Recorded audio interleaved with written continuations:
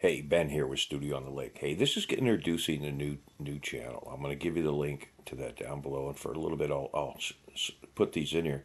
On my trip out west, enjoyed it quite a bit. Took about 2 weeks, but on the way back, we ended up purchasing this little camper that needs a restoration, and thought that it would be nice to be able to pull off. A couple chairs in the front, a bed in the back, little basic cooking implements. And oh, by the way, I picked up a new puppy out in Yakima, Washington, a little blue heeler named Molly. She's got a little bit of dingo in her. She's part dingo, so look out for your babies. And stayed with some relatives in the bunkhouse, outside the bunkhouse. Main house is down along the riverbank a little further. But this is the morning routine. Head outside, watch the sun come up on the river. Remember the old Saturday Night Live skit? You'll end up living in a van down by the river. Yeah, it turned out to be not such a bad gig after all, right? So this is going to go to another channel. We're going to have a little bit of camper restoration from A to Z, and then Molly in there. And then this is with my sister and brother-in-law. They went out on their houseboat for 4 days on the Columbia River. And then this is the 1962 Yellowstone camper. We went to purchase another camper, and I'm going to give prices and everything. This one was done by a shop teacher and his kids, and one of the kids took it home, and the mom sold it to us, and we paid $800 for it. All the demo has already been done.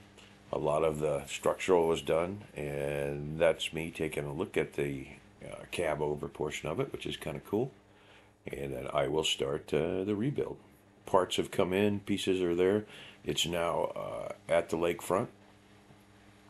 And this is what happens when people get excited. They start buying stuff like camper kits, picnic baskets. And here's the star of the show, Molly, 7 weeks What's old. up? Perfect dog, really smart, lots of energy. She'll go for about half an hour and then sleep for 2 hours. But she's already bonded. The best way to get a pup, appears to me, is to spend 2 or 3 days in the car with them coming back from a long trip. And there's the studio, for those of you that are following the studio on the lake.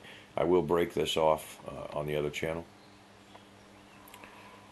There's my old 93 Dodge D250 with the trailer hooked on the ass end of it to going out to carry some stuff out to the woodlot. The new truck, the Ford F-250 Super Duty, is on the other side of the driveway. And those of you that know, there is the Stuga, where I've been carving, awaiting the build of the studio, which is off on the right there. So lots of stuff going on, but this is going to be broke off on a separate channel.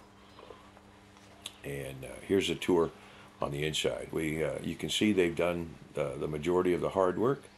I need to do the wheel wells, all the electrical, etc., etc. We've ordered all of that stuff. That'll be on the channel. I will take you through it one little step at a time. I have done the initial prep up in the front here, and there you go. There's a receptacle down in the middle that will get a multi-plug on top of it, which has USB chargers and all that shit in it. So all the window inserts from the inside are here. You can see I've done the front panel initial on that installed, and then up on top I've cut the insulation to go in between for the bunk rack.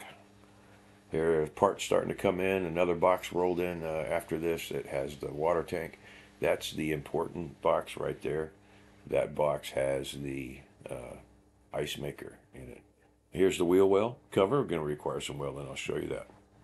There is as far as I went yesterday with it, and here's the reasoning for that. I want to be able to go down and camp for 2 or 3 days. Hey, thanks a lot. This has been Ben with Stu in the Lake. Hope you go over the new channel and subscribe.